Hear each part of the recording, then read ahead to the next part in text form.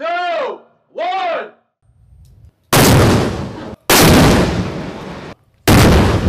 The Army Reserve's 200th MP Command completed its annual Guardian Shield exercise near San Diego, California, for its criminal investigation training. Guardian Shield is basically where we're able to bring all these reserve CID agents together and ensure they're trained in order to execute CID's mission worldwide. So we've got active duty folks, we've got, of course, Reserve makes up a large majority of it. We've got folks from the Marine Corps, Navy, and even some outside agencies that come in and participate in some of this training.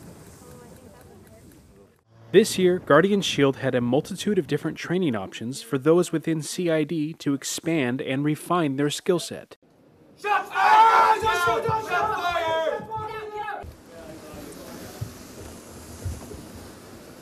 Large-scale training events like this, collective training events, allows us to kind of check some of those blocks and get these guys the training that they need in a short amount of time. Training ranges from classroom all the way out to training events like today at the post-blast course.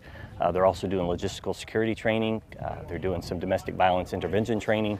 So it's kind of a whole myriad and a spectrum of the core competencies that CID agents are expected to have to be able to execute their mission.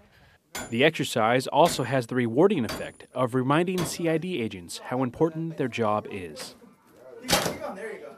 What we get to do is something that can be used on the outside, but is also something that we take great pride in. You can enjoy your job. This is a job you can enjoy. There's satisfaction, there's a lot of job satisfaction. And you know, we're badge-carrying, gun-toting individuals that have the ability to make a difference. Reporting from USARC Public Affairs for the 200th MP Command, I'm Army Sergeant Jerimiah Richardson.